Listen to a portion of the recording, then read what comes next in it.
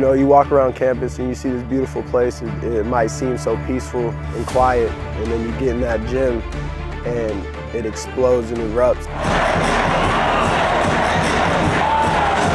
Just the energy and the emotions, honestly, that we get to experience through our student sessions are absolutely incredible. I still get chills every time. You know, we have our little pre-game talk in the alleyway, and then all the fellas run out, and we hear the chant from the Red Sea of students just going wild. It's crazy. I hope that the sound of this building is coming through your television sets, because it's as loud as any gym, any arena you will find in the country. I hope so. It's just deafeningly loud. Marshallonis with the left hand.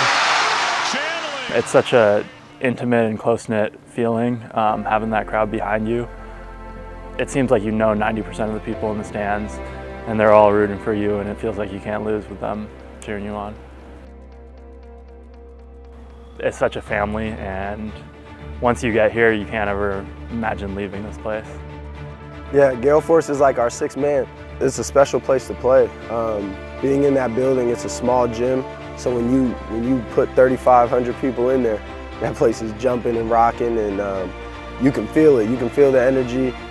I mean, you see it from everybody out here tailgating before the game, and you see the students just feeding off of each other in the crowd and feeding off of us. And yeah, it's definitely something that is embodied here at St. Mary's. Going to these basketball games and being a part of something special.